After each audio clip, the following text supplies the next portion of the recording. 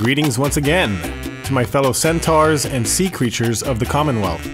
We are here today to take a look at some of the new environment controls introduced with ENB 0.307 for Fallout 4, and how these can be used with the existing sky and time of day parameters to customize the appearance of the day and night cycle in your own game.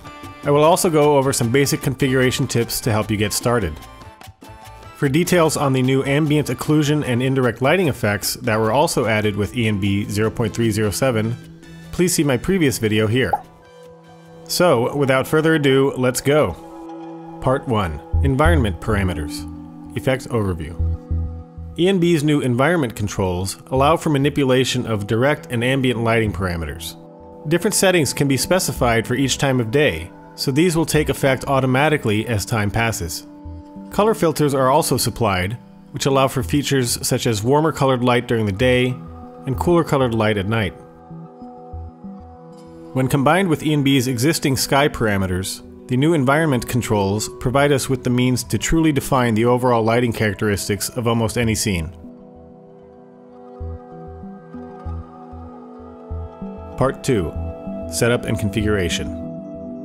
Unlike most of ENB's other effects, the new environment controls cannot be toggled on and off. Instead, these parameters are always in effect, but at their default values, they impart no change to the game image. And, also unlike most ENB effects, the environment controls have virtually no impact on game performance, so feel free to tweak away with reckless abandon.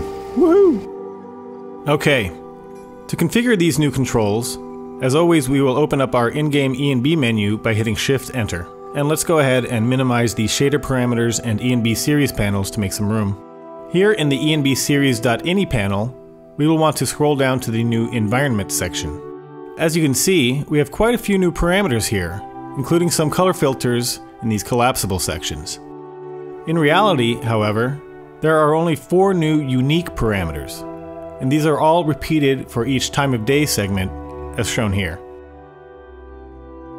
If we jump up to the statistics section of the interface, we can see ENB's time of day tracking statistics. And in this midday scene, you can see that the day factor is 1.0, while all others are at 0. As such, only changes to the day-related parameters will have any effect in this scene.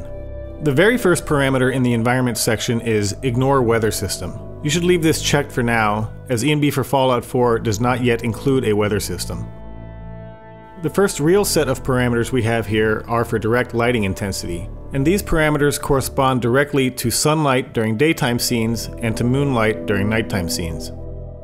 Note that as I drop the direct lighting intensity day value to 0, all directional light is removed from the scene, though ambient lighting allows for things to remain visible. Now, if we also set ambient lighting intensity day to 0, the entire scene becomes completely unlit. All that remains visible is the sky and some volumetric lighting effects. Let's take a quick stroll through this spooky world. Yikes! In general, the direct and ambient lighting values should be balanced to achieve the desired overall visual effect for each time of day. Color filters may also be applied to direct lighting to make sunshine have a warmer tone, for example, or moonlight a cooler tone. Here we have an orange tint applied to sunlight during the day,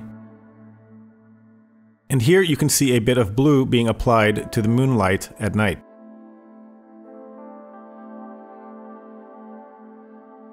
Now, we can also go for a more stylized look by boosting direct lighting while killing all ambient light. This results in a high contrast game image with very dark shadows. Sort of a noir look, but with color. However, by using ENB's color correction tools, we can easily remove color from the image to achieve a more authentic noir aesthetic. You can check out my video about ENB's color correction tools for details. The environment section also includes a set of parameters for direct lighting desaturation, though these controls presently seem to have little effect on the game image, even if a color filter has been applied for the corresponding time of day. Perhaps these will become more useful in a future ENB release. Looking again at the ENB menu, we can see that we also have direct and ambient lighting parameters for interior scenes, both for day and night. Now, since direct lighting refers only to sunlight and moonlight, these parameters generally have no effect in game interiors, though it's possible there are some exceptions. Ambient lighting controls, on the other hand, behave as expected. Additional ENB controls for point lighting and fog will be required before interior lighting can really be fully configured. So, as of ENB 0.307, direct light intensities, direct light color filters, and ambient light intensities are the only functional parameters available in the environment section.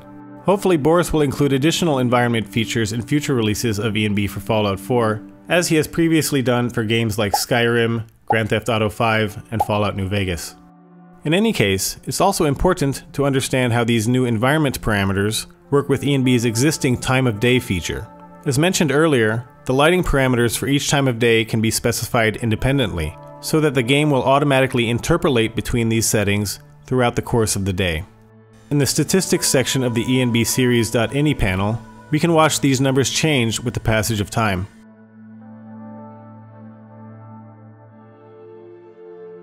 ENB's existing sky parameters are also governed by the time of day function. While using the environment and sky parameters together gives us tremendous control over the lighting of outdoor scenes throughout the day, there are some limitations to be aware of. For example, these settings are not weather specific, so settings that look great in clear weather may look strange during a radiation storm or on a foggy day. Note in this scene how the brighter and warmer sunlight can feel inconsistent with the overcast weather. Also, as mentioned earlier, since ENB does not yet provide controls for fog attributes and point lighting, these elements can sometimes interfere with the visual balance of the scene. Note the bright fog in these nighttime scenes in spite of the darkened lighting. Hopefully it's simply a matter of time before these features are also in place. Okay, now that we have some understanding of the available tools, let's take a look at a few comparison shots and time-lapse scenes from the Commonwealth. And as we take a look at these, I'd like to take the opportunity to thank all of you viewers and subscribers to my channel. I recently hit the 1500 subscriber mark, and I'll be making a short video to celebrate this milestone. Also, please leave a comment to let me know what other topics you'd like to see covered in future videos. Alright folks, as always I want to thank you for joining me. Please give the video a thumbs up if you found it useful, and be sure to stay tuned for more updates about ENB and other visual and performance mods for Fallout 4. Catch you next time.